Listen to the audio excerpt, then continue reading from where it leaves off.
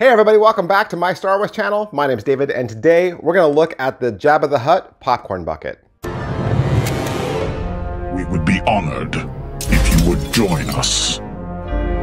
Hey everybody, welcome back to the channel. Thanks for being here. If you don't already know, this is my little space I call my Star Wars channel. This is where I look at my fandom for Star Wars. I've been with the franchise since the very beginning. I'm 56 years old, right? And I absolutely love Star Wars. I love George Lucas. I love Indiana Jones. I love Disney. I love going to the parks. I'm a pass holder. I'm a past cast member as well. So you'll never hear me bag on directors or bag on Disney or bag on anything like that. I'm a fan and I love Star Wars through and through. And because I also love Disney and I love collecting all the merchandise and vintage stuff as well as the new stuff, my brother was kind enough to pick me up a couple of popcorn buckets from Disneyland. They recently had their Season of the Force that took place in California. It was April to June, I believe. And so if you were thinking about collecting some of the popcorn buckets that were available from that, let me just show you a close-up, real quick, close-up of Jabba the Hutt. Let's go. All right, so here he is in all of his gangster glory. You know, I've been to both parks. I've seen lots of popcorn buckets for sale, and you can find them as low as, you know, $25, $28.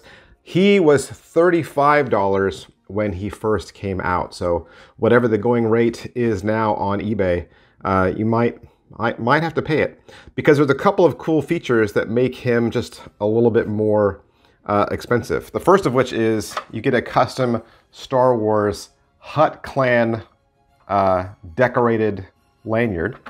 And then you also get an extra character. So right here, there is a little keychain or a little key fob of Salacious Crumb, who laughs at his side. So that's a cool character. You can either leave him on the lanyard like this, or you could take it off, put it on your key ring, or put it on your Loungefly backpack. You know, that's a whole other extra character that you're getting with this. Plus, not only is he fully sculpted and painted with all kinds of shadows, and he looks exactly like he should. And another thing is on the bottom side, you have a little on-off switch and a battery housing, because his other extra cool feature is he speaks. And so whether you're gonna fill him up with popcorn or take popcorn out,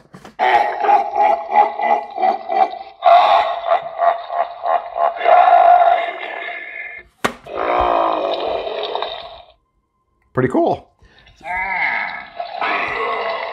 He thinks so too. So what a great piece of Star Wars lore to add to your collection, especially if you're a big fan of Return of the Jedi, or that you're collecting the Star Wars popcorn buckets, or you just love Jabba the Hutt. I got a couple of other Jabba the Hutt items as well. So I had you ever see the burping Jabba? You push down on his head and like green goo came out. I had that one for a while. I actually bought a bunch of those when they went on clearance at Toys R Us, and I gave them to all my brothers for Christmas. Because that's the kind of brother I am. I've got the classic Jabba the Hutt that came out with Kenner Toys and his whole band.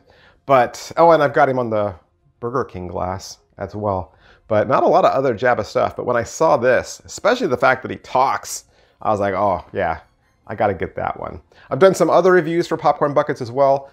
Did a review for the AT-AT, did a review for the Mouse Droid, did a review for the Millennium Falcon that all the girls turned into a purse. I did a review for the TIE Fighter, so go check those out as well if you collect the popcorn buckets. What's your favorite Star Wars bucket, popcorn bucket?